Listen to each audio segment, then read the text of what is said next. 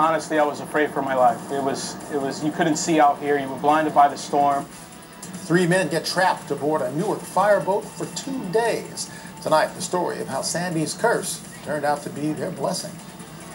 Thanks for staying up with us tonight. I'm Brian Jenkins. And I'm Della Cruz. The boat was in the Newark Bay to ride out the storm, but as News 12 New Jersey's Newark reporter Rick Holmes found out, the decision to put a crew on the boat was a tough call. It's a story you'll see only on News 12. We never had a storm like this. This was unique. The 3-man crew of the Newarker remembers a harrowing 48-hour shift aboard the 52-foot fireboat.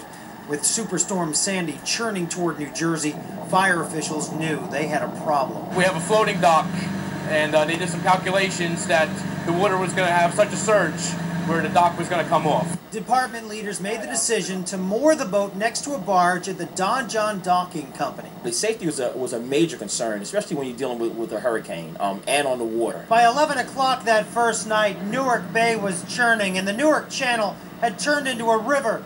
And then the fire started. It felt like it was nonstop. We called in how many fires, Captain?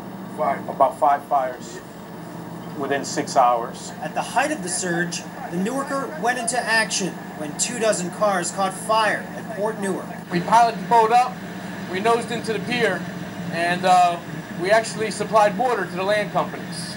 The crew fought fires all night and into the next day. They returned to find their floating dock had been destroyed. No, it was rough. It sounded like a freight train all night long overhead.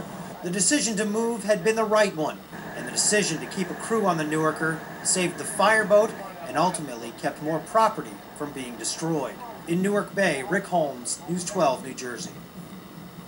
That fireboat, the Newarker, was purchased for $750,000 9 years ago using Homeland Security funds. And we saw a few folks out there today, kids with